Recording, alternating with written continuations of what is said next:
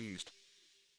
What is good, everybody? Welcome back to another MYDAMNTOYS video. Today I'm going to be showing you our brand new truck for my WWE action figures. But first I want to give a huge shout out to SM_battle_stories on Instagram. Huge friend of mine. He did make the intro that you saw in the video that you have been seeing for the past couple of weeks. He is an absolute amazing stop motion artist. Go give him a follow on Instagram, guys. He is an absolute beast. He also has a YouTube channel, and I will leave both links in the description below. Huge shout out to him, and definitely go give him a follow. But today, guys, we're going to be taking a look at this truck, and if you remember a month back or so, maybe 2 months back, we got this truck and it was solid pink and white, and it had like a bunch of pink coloring on it. Well, I took it upon myself. I said, you know what, Brad, we're going to get in the lab and we're going to freaking paint this thing up, and that is what I have done. I have taken the thing apart. I spray painted it black with matte spray paint. It looks incredible. I'm very happy with it. I went in and I actually added some silver details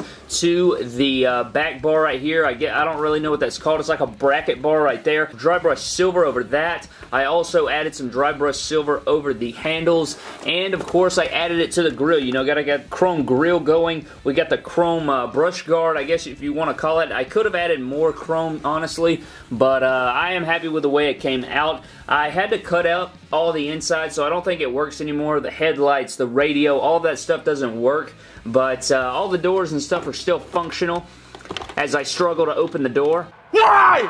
Why?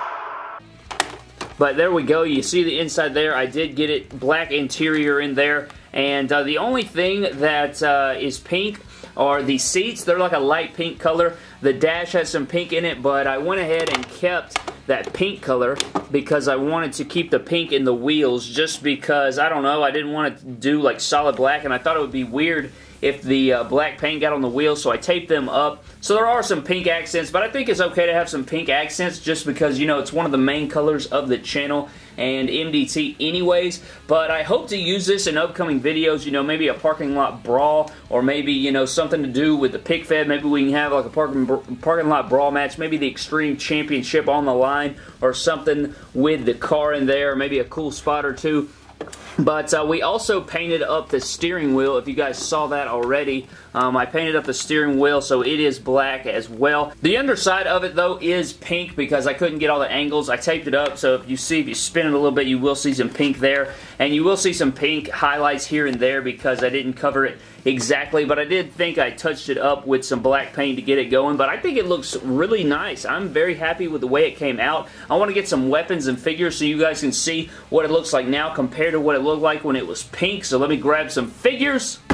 So here we have some figures, and now let me go ahead and grab some weapons. So here we have some weapons right here, guys, and I guess what I'm going to do is take John Cena, spin this around, because in the back, I don't know if you guys have seen the truck video last time, but you open this up. This door is functional as well. We open this up, and you can take your tables. You can stick some tables in there. So we got some tables back there. You can put an ambulance door back there if you wanted. We can even load up a chair and maybe even a stop sign if that'll fit back there. So yeah, you can literally load this thing up with weapons, as you can see, and it will close. So you got your back full of weapons right there, and then we'll spin this around, and then we'll try to put John Cena in the driver's seat real quick. So we open up the door right here. Get John Cena looking good, flying in style here.